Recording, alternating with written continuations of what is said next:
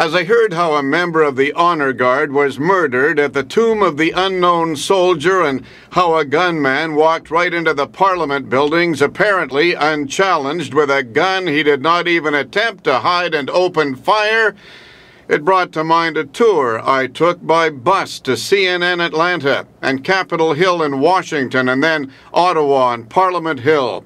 Getting into CNN was like getting onto an airliner.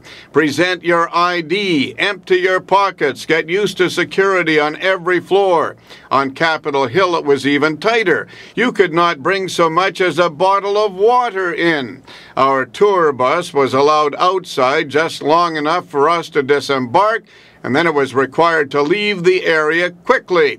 And then on to friendly Ottawa and Parliament Hill, where Marg and I proudly strolled freely and walked right up to the tomb of the unknown soldier.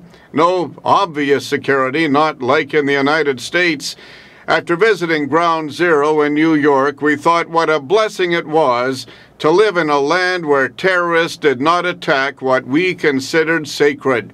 I'm glad we took the trip then, because it will never be the same now. Let me know what you think. I'm Bob Layton.